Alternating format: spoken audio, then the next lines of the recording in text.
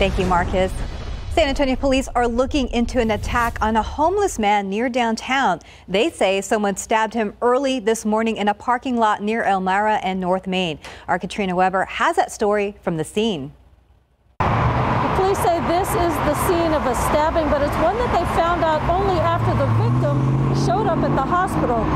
He told them where it happened, and then they came here to the parking lot. This is the old Luby's at Elmira and North Main.